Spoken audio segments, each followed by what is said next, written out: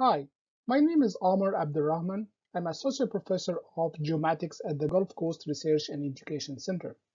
In this presentation, I will introduce high-resolution image applications in phenotyping and precision agriculture.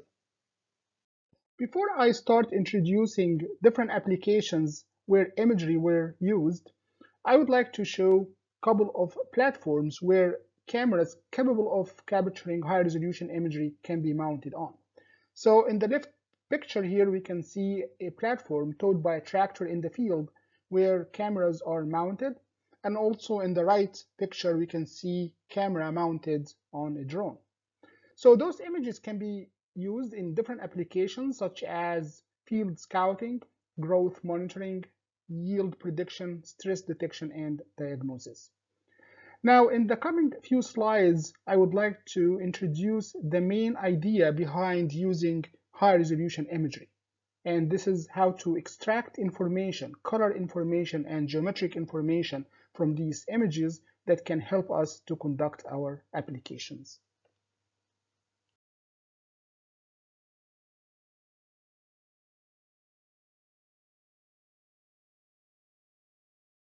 Okay, let me start explaining how the image is being captured and created.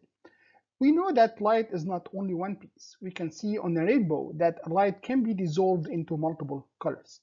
So a camera can be designed to capture different parts of this light, different colors.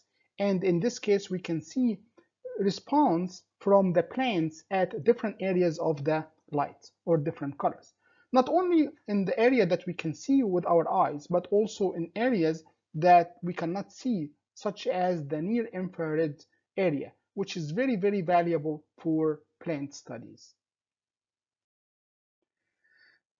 So moving forward here and to understand what is an image. So basically an image is an array of numbers. So what happens is when the light gets into the lens to the camera, the light goes into an array of pixels that are sensitive to light, and each pixel would react producing a signal. This signal is measured and converted to a number. So each pixel that we have is basically a number, but it is visualized on the monitor as a color or as a grayscale.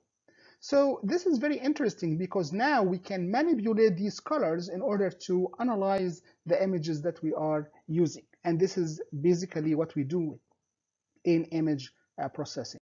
Now let's dig a little bit deeper into our understanding of how to use images in vegetation studies or agricultural studies. Now, each object can reflect differently, and for plants, they reflect very high in the near infrared area of the light and very small in the red area of the light. So the difference between the near infrared and the red response for a plant at a certain pixel in the image can be an indication of how healthy the plant. Healthy plants will give us very high difference, and unhealthy or stressed plants will give us very small difference. So this is one way to study the plants and using the images, and we can differentiate between healthy or non-healthy plants, or even we can differentiate between different types of plants. We saw how to use colors and extract color information from the images. We can also use the images to extract geometrical information, like the size of the objects in the image, the size of the plants. And we use them based on the same principle that we see with our eyes three-dimensional objects. If we captured images that are overlapped with each other, we can analytically analyze these images, process them in order to reconstruct the geometry of the scene and capture three-dimensional information, and those could be different plant metrics, plant size, like the canopy height, the canopy size. And we can utilize this information also in our agricultural applications.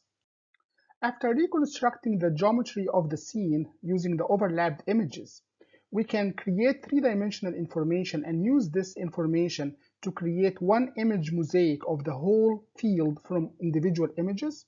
And also we can create one image where each pixel represents the height of the object. and this would be our 3D information from the images to do our applications. Now I will present applications of high resolution imagery. So the first application would be to predict strawberry characteristics that are very useful to help the breeding program, the strawberry breeding program. The second application would be how to use the imagery and information from the imagery in order to model and simulate growth of the plants. And the third application would be to use the information for yield prediction.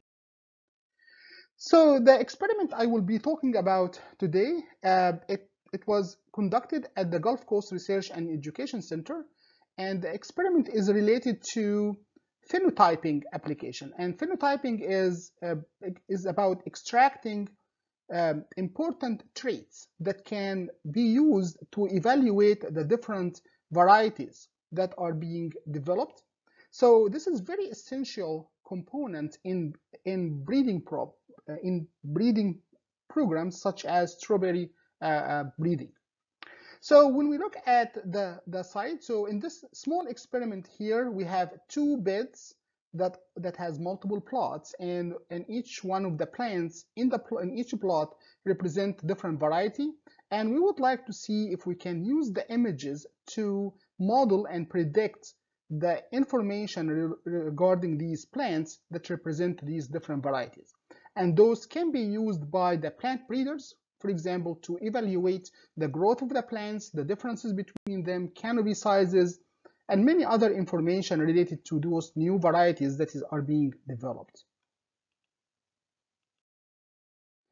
So in our experiment, we use cameras, but we also use other information on the ground. So we use surveying equipment and surveying measurements in order to establish ground control points, and those are points that are surveyed by GPS or surveying equipment in order to provide good control, good positioning control, so that when we produce the images, their locations are accurate. And we use the platform towed by a truck, and the images are, and also navigation sensors like GPS is mounted on top of the cameras on the platform, and we use all this information together in order to capture the images and then take the images and pre-process them. So what we captured, or what we produced out of these images, well, for each plant, we wanted to capture information like the average height of the plant, the height standard deviation of the plant, canopy volume, canopy area. So we can extract this information from the data processed. After processing this data, after processing the images captured by the platform, and then at the same time, in situ measurements were taken. So each plot is, the plants on each plot is taken out every week, and then this plant is analyzed in order to measure the dry biomass or the leaf area. Those are very important characteristics of the different varieties and different plants, and those are captured by or needed by the breeding program. So we have the image data, and also we have the in situ data, and we have these for different genotypes, and we have them every week on the strawberry season. We developed a GIS, Geographic Information System, or geospatial analysis models in order to extract the information from the plants. What is the size of the plant? But we also needed to delineate the plants, and we cannot do this manually. It's a very, very cumbersome job, so we had to do this automatically. So we developed the algorithms in order to delineate the canopies and also to extract three-dimensional information from each canopy that is delineated. And we did this using traditional geospatial analysis and also using artificial intelligence techniques. So we used artificial intelligence, just providing the image, training the image, and then the computer will produce these delineated canopies automatically.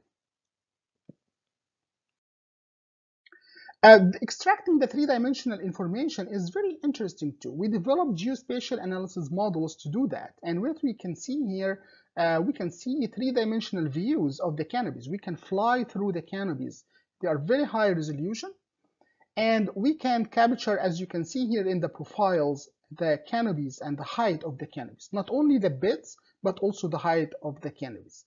So we developed the models to fill in what we are missing. After removing the canopies from the beds, every week we capture the data, fill it out by interpolation, and then subtracting the canopies, the surface of the canopy, from the beds as interpolated, and using this information to capture the three-dimensional information of each plant on the bed.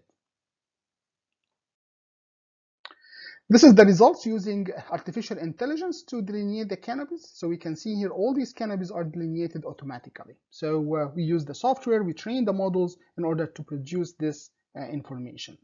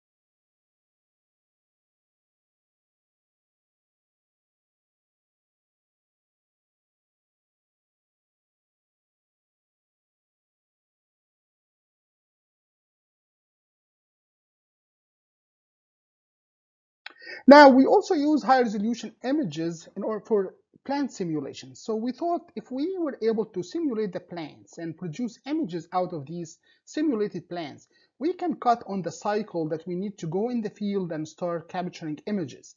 So we can plan our image capturing to be at a time where it is the most useful. And this can be for disease detection, can be stress evaluation, and all different applications. So we use these high resolution imagery also to observe details of plants and model them, and used software different. So we used the high resolution images of the plants in order to simulate them, to see how the plants are being created and how they are growing. And we use the information captured from the images in order to simulate the growth of a plant. So we can see in one column at the left-hand side, we can see the actual images planted in the field for one variety. And in the right-hand side, we can see the simulated plant for this variety at the same age. And this is very interesting because we can use these simulated plants and we can study the behavior of the plant. We can even create our own synthetic images that reflect the behavior of the plant. So let's take a look at how the simulation works. So this is very much accelerated growth of a plant that is simulated.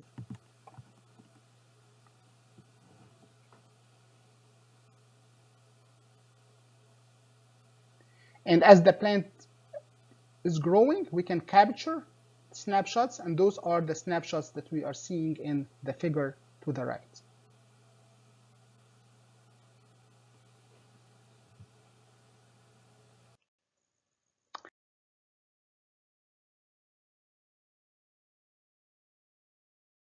All right, so moving forward, we had to compare analytically what we got from the simulation from what is being produced in reality. So we actually measured that, and we saw that a good fit of the parameters that we were able to extract from the images, just the images taken in the field using the tractor, something like the canopy size, for example, and what is being simulated, which is provide evidence that this simulation can reflect some of the reality, and they can be used again to create synthetic information that can help us planning for images, when to capture images, what is the behavior of the plant under different stressors. We also use the same type of information in order to predict yield. So we collected information about the yield and association with the size of the canopy.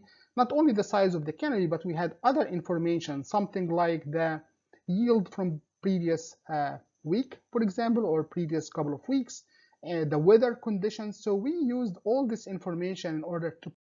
So we used canopy metrics extracted from high resolution imagery in building strawberry yield prediction models. And we can see in this slide different models with different variables included, including the canopy metrics that we extracted from the images. And we can see that including these canopy metrics, size of the canopies improved the model goodness of fit. Now, what else we can do? We can do many things with these and with this information. We can use these canopy information extracted from the high resolution imagery, spectral or geometric, in order to do many other applications such as disease detection or any other type of stress detection and diagnosis. Thank you so much. I'll be happy to answer your questions.